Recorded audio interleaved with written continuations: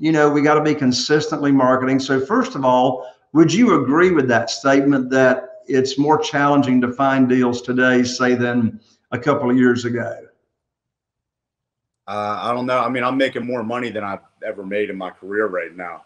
So I think it just comes down to being you're smart with the way that you're marketing, because if you're doing telecommunications, which is cold calling, ringless voicemail, texting sellers, that's an uphill battle. You're beating on their door, knocking on their door, asking to give them a cash offer, and everybody else is doing that. So one thing that was critical for me was to get really good at online marketing. So all I do is pay-per-click advertising.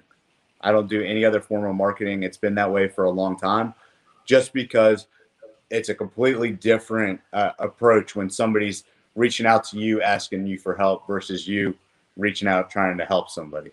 Absolutely. I was going to say it's a whole different conversation when they're raising their hand, looking for you, versus you raising your hand and you looking for them. It's a whole different conversation when somebody's clicking on your ad and saying, "Hey, please contact me," versus you're coming into somebody's news feed or a Facebook ad or anything like that.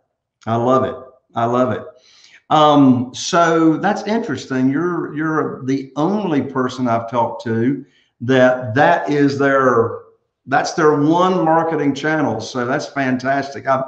I would think your sales guys, your acquisitionists, have a lot happier day than some other wholesalers. Big time. If I were to give them cold calling leads or texting leads, they probably quit, because I mean it's a completely different vibe. Our conversion is 1 out of every 10 to 15 leads is a contract.